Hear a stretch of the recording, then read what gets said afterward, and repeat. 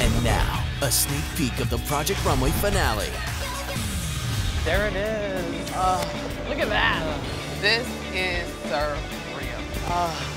This is the big time. This is where the big players come. So it's kind of like, wait, am I going to be in this building showing in a few hours? It's exciting. We're in the tents. When you walk in the tent for the first time, a part of you is like, literally pinch me, this is not happening. No way. That's a lot of seats. It's hard to not feel a little bit intimidated when you walk in there, and I'm definitely having this moment of like, do I really belong here? Like, is my collection gonna match like the scale of Fashion Week? This is crazy. And it's gonna be packed. It's gonna be packed. It's gonna be...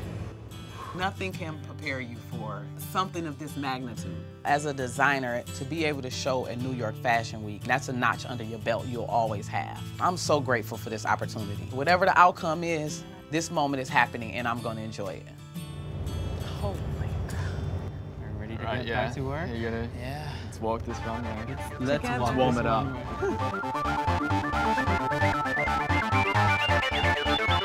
Thursday, It's really anyone's game. prepare yourself This is ridiculous. for How did this happen? the final judgment. We have a very big decision to make. I don't think we've ever had a race this close. Don't miss the Project Runway season finale, Thursday at 9.